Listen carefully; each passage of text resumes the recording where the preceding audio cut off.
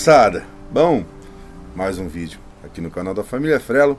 E hoje eu quero contar um pouquinho da história dessa viola aqui, como é que ela veio surgir aqui na casa dos Frellos, né?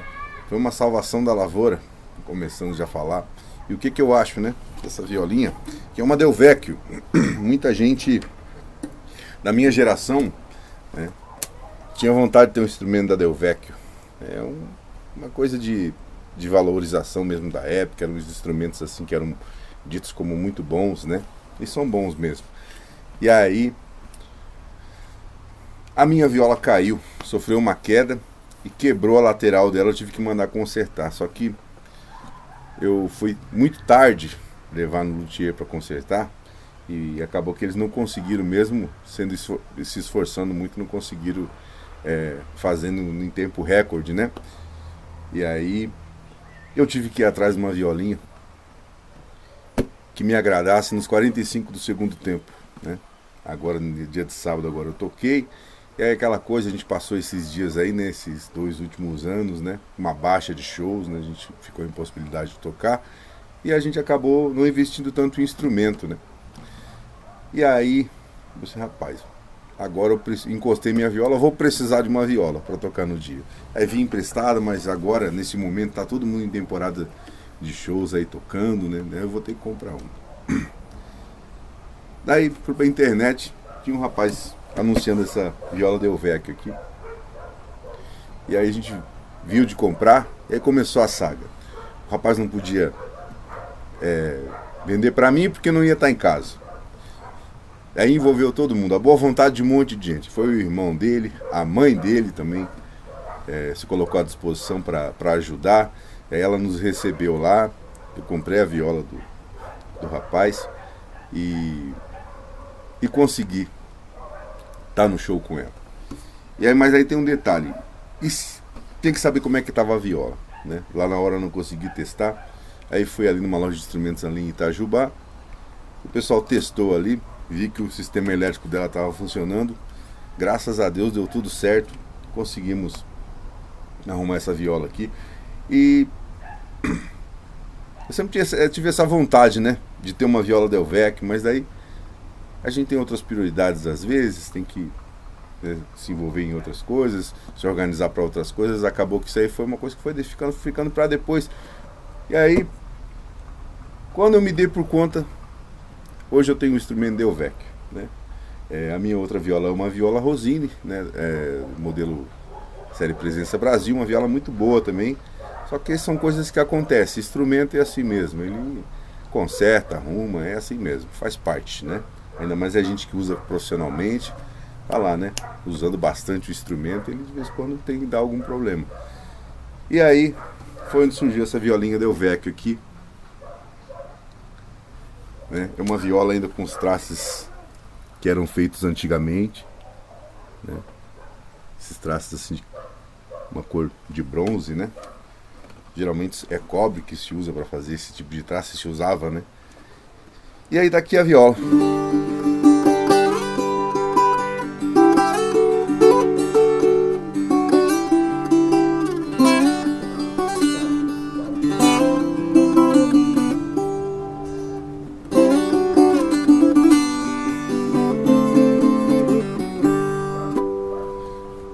O que eu acho dessa viola, né?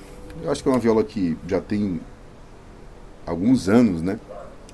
Aqui está escrito Vecchio, instrumentos musicais. Tem aqui o CGC, época do CGC, né? E é isso aí. Estou bem satisfeito. Tem que trocar esses trastes, né? Ela dá uma negadinha nas oitavas.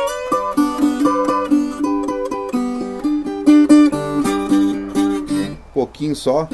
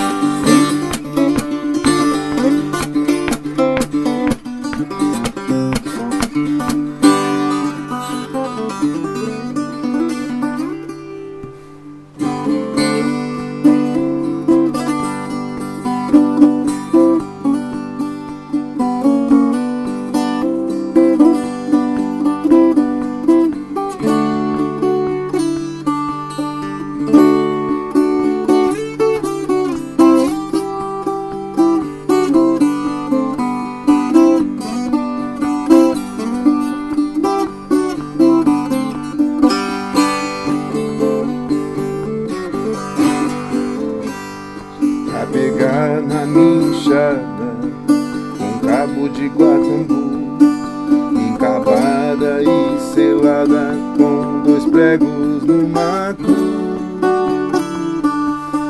Eu tive que ouvir o peão dizer que capinar é pra quem gosta de acordar vendo o sol nascer.